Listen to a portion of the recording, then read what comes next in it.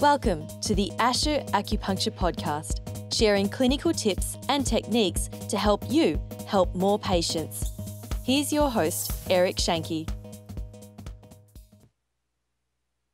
Well, it's my distinct pleasure to welcome Dr. David Legge to the show.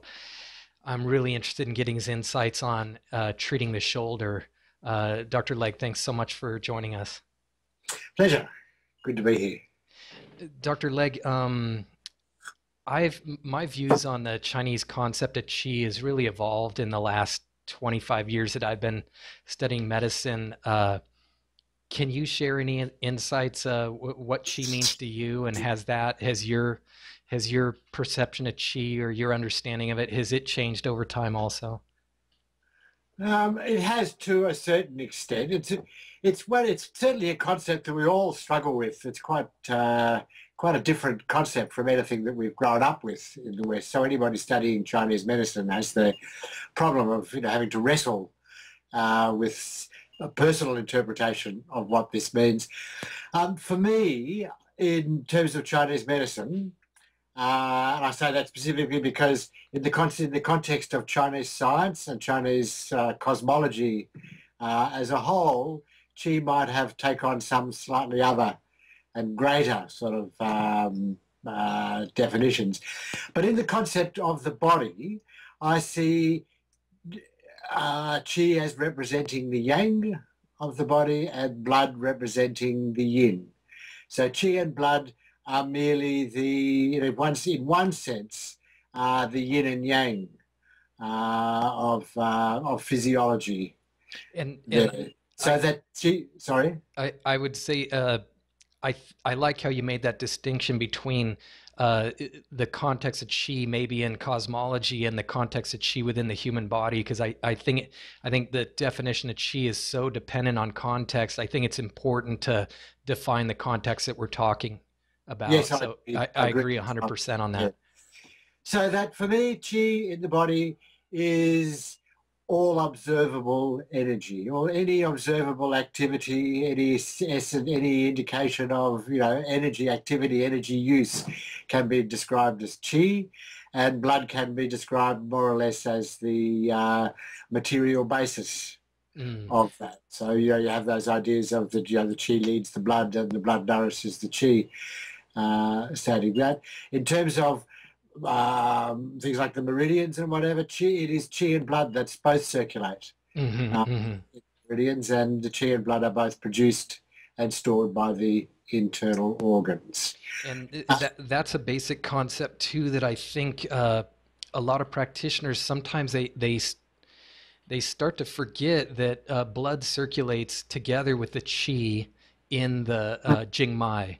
And so then they start to look for some separate system that the qi flows within.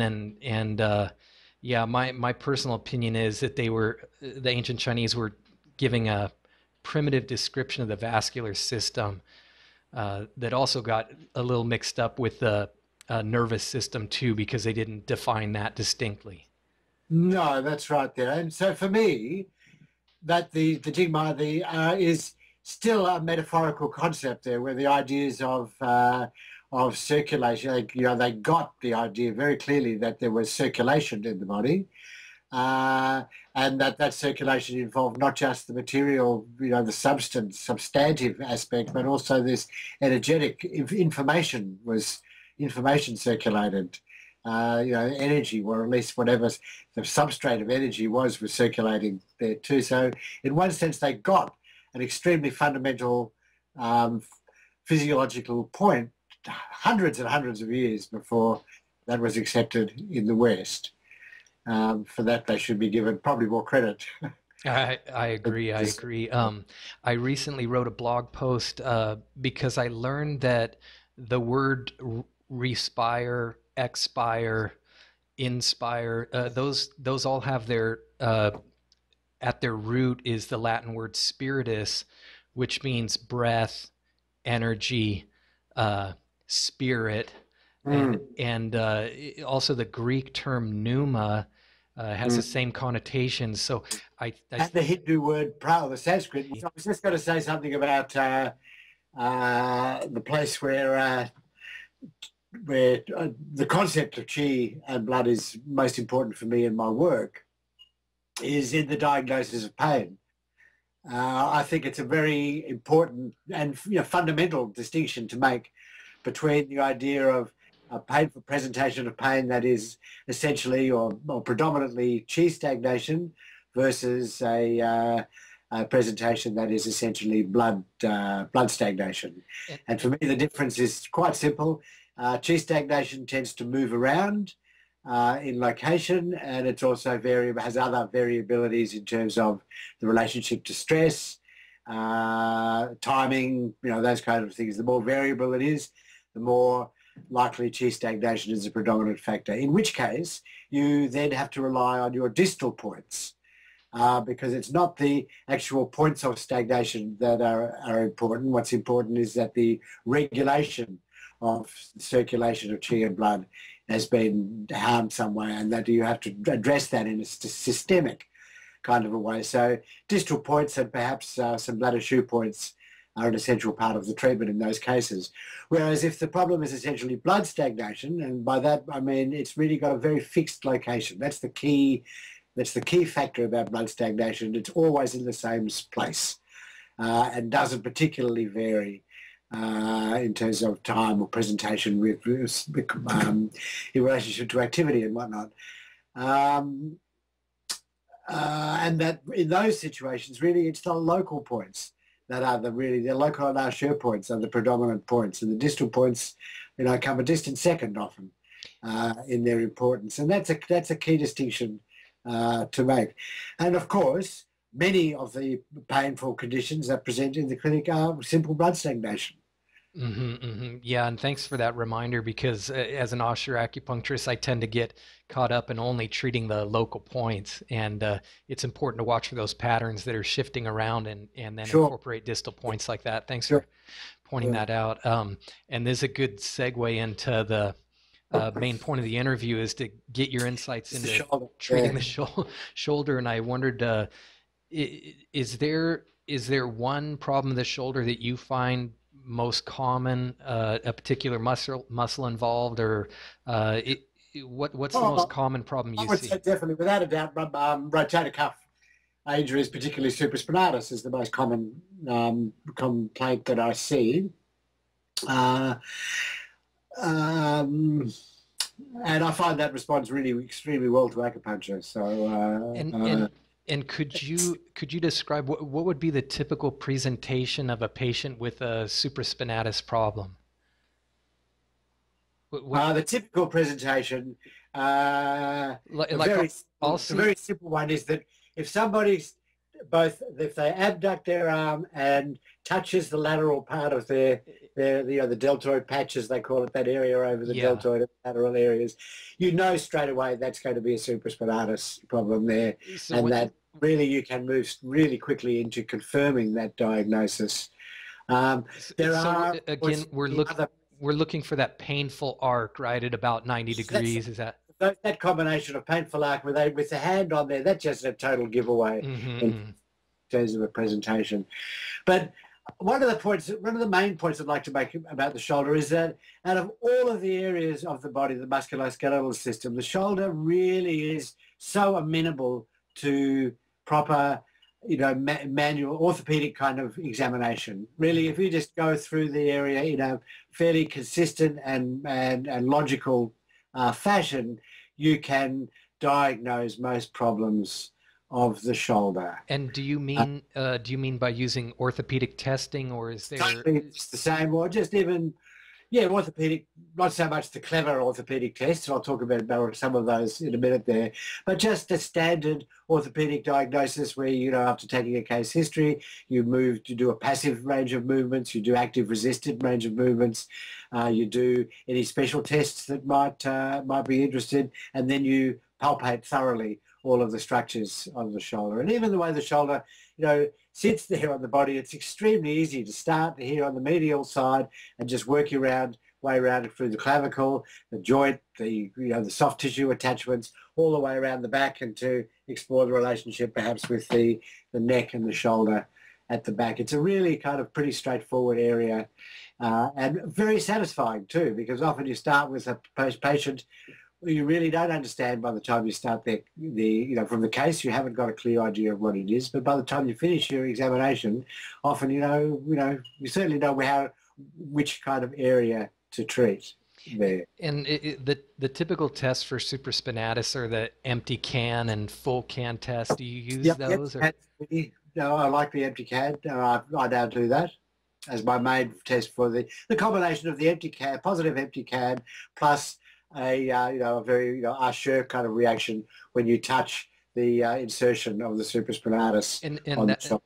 And that's near LI15 or a little anterior to that. Yeah, how I teach it is I just get people to, I don't know whether you can see this, but I won't stand up a little bit here, but if you stand with your elbow close by the side, or you sit and your fingers, your examiner's fingers are in the front of the shoulder, what you do is you just get them to rotate their arm internally and externally rotate, and you should be able to feel in most people the bicipital groove. Yep, and supraspinatus attaches to the lateral aspect of that groove, slightly superior. So it's a matter of identifying the groove, moving to the lateral side of it, and then working your way up towards the acromion. And that is where supraspinatus attaches, and it's if they jump when you touch that, you can be pretty sure that something's going on there. That was a great tip. One of the most common disorders there that you can miss or become confused in this area is the acromioclavicular joint, and that you should always palpate the acromioclavicular joint in supraspinatus or any shoulder problem. Of course, when diagnosing, you should always just run your fingers over the joint to check for stagnation there. But very often you'll get the two things together, supraspinatus and the acromioclavicular problems there. And if that's the case, you really need to address the acromioclavicular stuff first before you get onto the tendon. And once you've come up that you're satisfied with the diagnosis of a supraspinatus problem, what's the typical treatment for you? What do you like to do? This is one of the very few treatments that's routine with me. I will do for almost everybody a combination of large intestine 15, large intestine 16, either angled towards the trigger point in the muscle or towards LI15, going underneath the acromion. Small intestine 12, which is in the belly of the muscle. So you've got those 3 points: small intestine 12, large intestine 16 and 15. And I'll often combine that with LI11.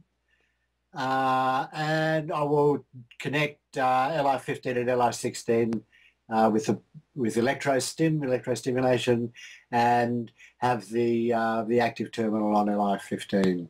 I see. And I've had some trouble with supraspinatus tears, with what's called a full thickness tear.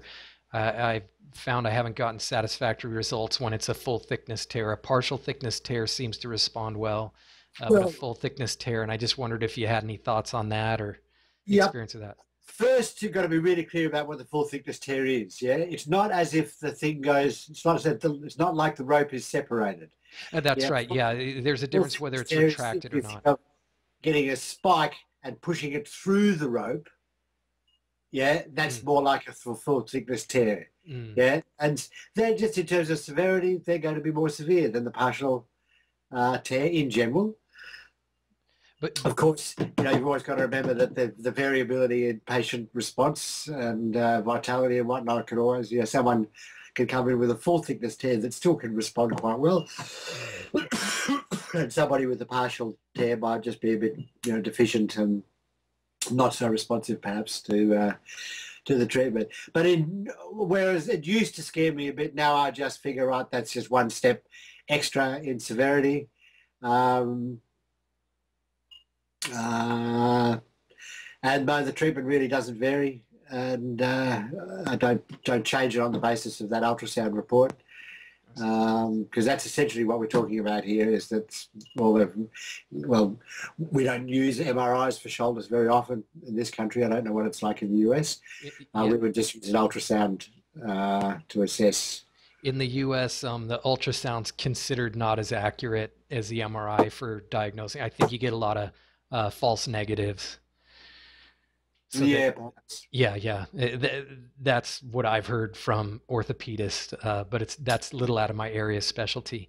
When you said you needle Li-15 for the supraspinatus, do you really mean that Osher point there? No, Tender spot? actually, Li-15, this was a sort of a bit of a moment for me in my early days there when, I used to try and needle it often with people lying on their back, so supine, and Li-15 is not a particularly useful point generally in that position there.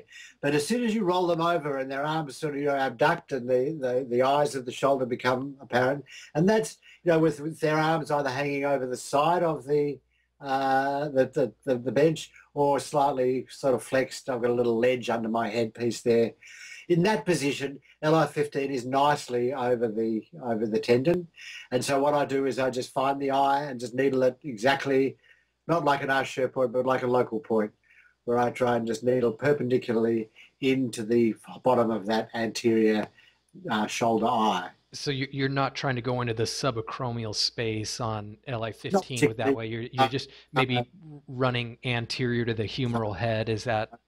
If I'm going to be treating somebody supine for any particular reason, or maybe they don't want to lie on their back, or they've got some other problem that requires them to be supine, and I'm treating a supraspinatus as part of that, I abandon that previous treatment, and what I will do is really just try and feed the two needles on either side of the tendon.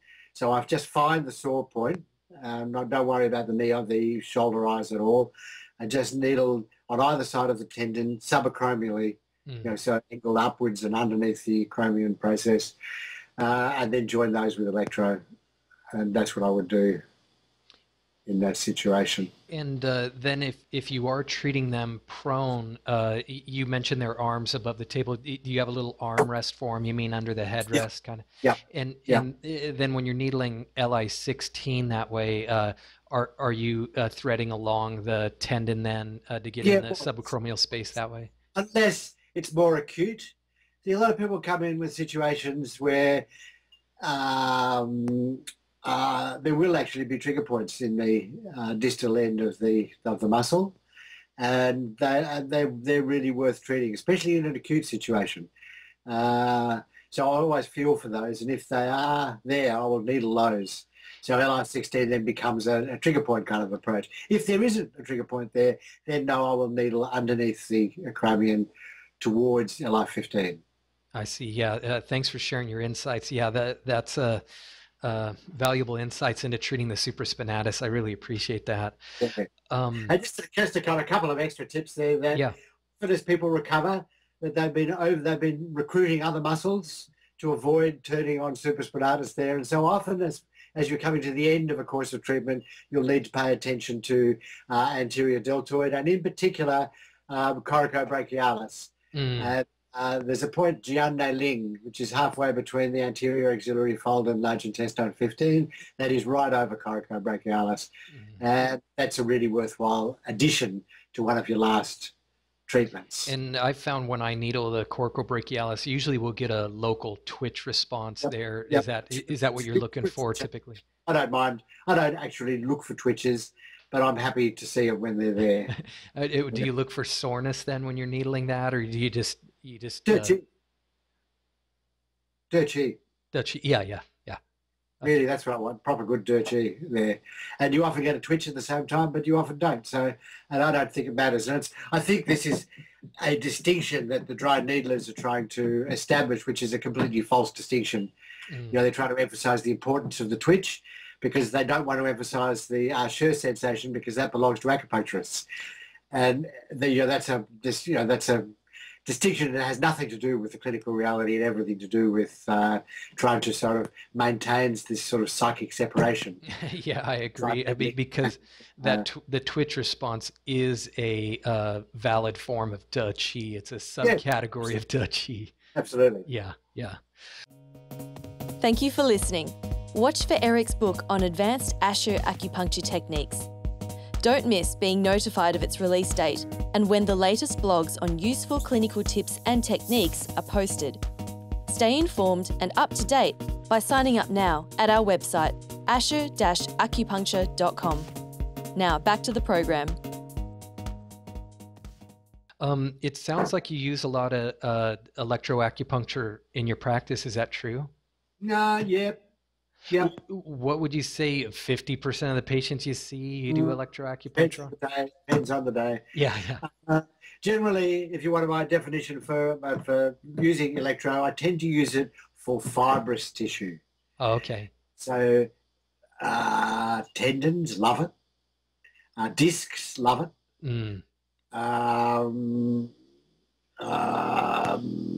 They're the two main. I rarely treat a tendon without using electro. I would rarely treat a disc without using electro. And when you said fibrous tissue, my mind also went to when you've got a really old osher point that the muscles got a little fibrous too. It does add something. Yeah. When would you refer out on a shoulder? What signs do you look for? Or is it just lack of response that then you would refer out? Or Yep. There's almost no shoulder problem there that there are certainly frozen shoulder. Some people report a lot of success with frozen shoulder there. My results are really intermittent. Some people respond really well, other people don't. It's whereas almost every other shoulder problem, I'm reasonably confident of my treatment and would expect a good result. But with frozen shoulder, I say straight up, all I can do is give this a go. Generally, I can say I can get rid of a lot of the pain for you and give you a certain amount of increased movement. And then we'll hit a plateau and there's absolutely no point. If you're not going to respond, you're not going to respond. So it's not, not something I can offer. But some people do. Mm-hmm. Some people just keep on, their movement gets better and better and better. And you just keep on going. And, but they're the people who you could say have come in with a reasonably new frozen shoulder, so less than 6 months old, who walk out after a couple of months treatment without any shoulder restriction or pain. They're really a minority. And I know that if you treat them very aggressively and persistently, you can shove them along a reasonable way there. But for a lot of people, that's, they don't necessarily want to do that. The expense, the time, all of that sort of stuff. Once it's settled down, they've got used to working and used to moving with that slight shoulder restriction. Most people would just happy to wait until it goes away. They just learn to live with it. If the pain level's tolerable, then just... Yeah, and the knowledge go away. Yeah, it clinically for me, the majority of patients will see some improvement in 1 or 2, but 3 is kind of my golden rule. If we don't see some improvement in 3, then I'll give up. That's a good golden rule to have. Yeah, and patients really, as I'm sure you've become aware, patients really respond well to that honesty and understanding your own limits straight up. Yeah, that's right. I really think that's part of being an expert is you know what you can and cannot do, and we all want to help as many people as we can, but dragging treatment on and on is just not a good way to treat a patient. Promising results that you can't deliver. I think that's a very bad. Yeah, very bad look for a practitioner. I agree 100%. Dr. Legge, how can listeners learn more about your work? Well, I guess the main way is through my text Close to the Bone. That's where I really try and put down all the results of the product of all my experience. It's been a lifetime journey really there, and so I've now got a 3rd edition out that I think will probably be my last. Yeah, and it's a fantastic book. I really appreciate you sharing your knowledge with Close to the Bone. It's helped a lot of people over the years. And one of my great prides in life is seeing someone come up with a dog-eared, heavily annotated copy that they've been carrying on. Let's love to see that. It's fantastic. And you have a newer work, the Jing Jin. Yeah, the Jing Jin, that's just something that came as a result of some exploration of this material that should have made sense to me but didn't. Okay. It was I found it extremely irritating that I'm supposed to be an expert in treating musculoskeletal stuff with acupuncture, and here the, what seemed to be the core material to deal with the muscular system, and it just didn't make any sense to me whatsoever. And I want to question you more on that, but I think that would be good to do a separate interview on the Jing Jin topic if you'd be willing sometime in the future. Sometime in the future, that'd be fine. Yeah. So I'll put links to. Is there a website you want people to go to, or is there one place it's better for them to find your book than another? I know your books are available on Amazon. I could just put Amazon links below. Red Wing should be the place. Okay. In the States, they're the guys that should be able to. They have copies. They should be able to send them out quickly. There, you might want to put my email address in for people. Okay. There is a website I have got, but it's it's only half constructed, and there is a bit of a store in there where it can be bought directly. But really, it's just a postage or whatever. It's certainly better for people to get it in the States from an American distributor. Okay, great. So I'll put links to all that below, and I really appreciate your time, Dr. Legge. All right, thank you. Good to talk to you. Okay. So, Dr. Legge, yeah, I'll cut the interview there. Yeah, I may have mentioned I'm writing a book now too, and boy, it sure is challenging to try to write a book. You have any advice for an aspiring author? Just keep on plugging away. It's a grind. It's a grind. This thing there. Yeah, well, computers have made it a lot easier. I can't imagine. Yeah. So that just the bits that one of the things that I did was I just write the bits that I was in my head at the time. So I didn't do it consecutively necessarily. I just kept on. If I had something to say, I'd just write that paragraph or write that 2 paragraphs and whatnot there. If you keep on doing that, then it becomes easier to fill in the gaps between your paragraphs. Right. The bits that you do know what you're talking about, the bits that you might have to have a think about it, that kind of thing there. And right now, I think my manuscript's maybe like 95% done, so maybe I'm halfway there. But like getting it laid out and all that stuff is kind of daunting.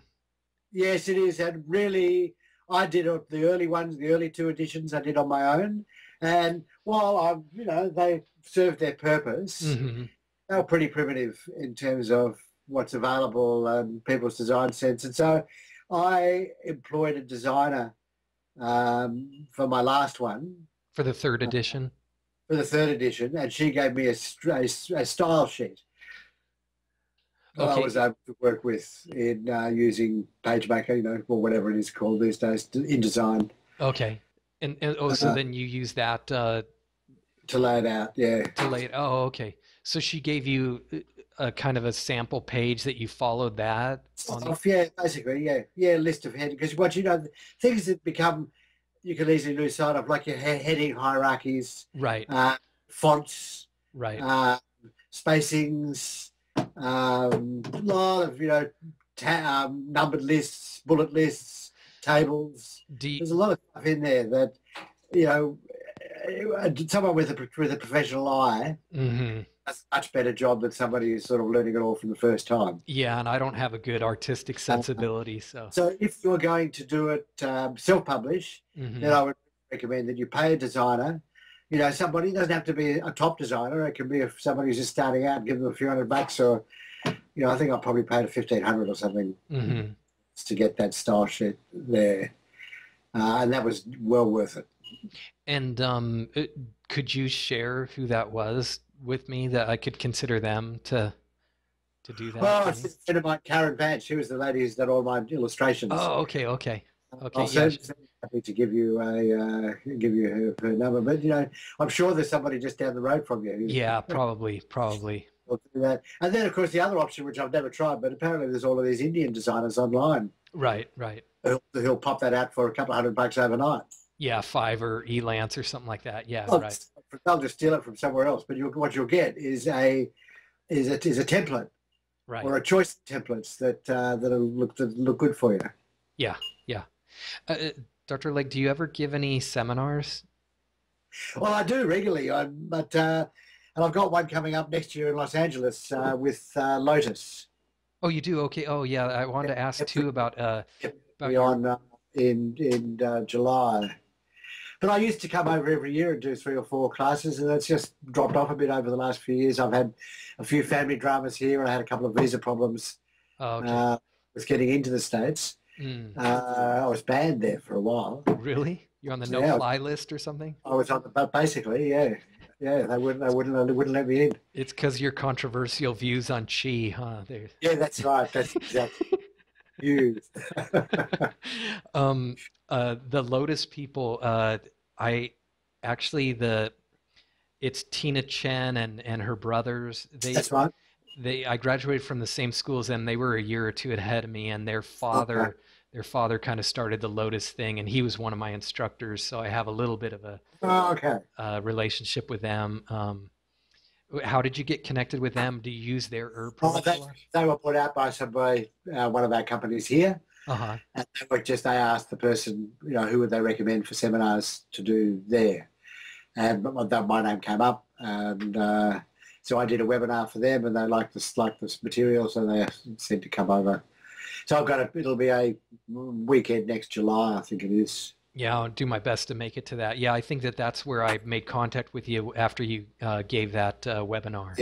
Yeah, that's right. Yeah. So if you're associated with any colleges, I'm getting to the. I always love to come over just as sort of a break from normal clinic life and that kind of stuff.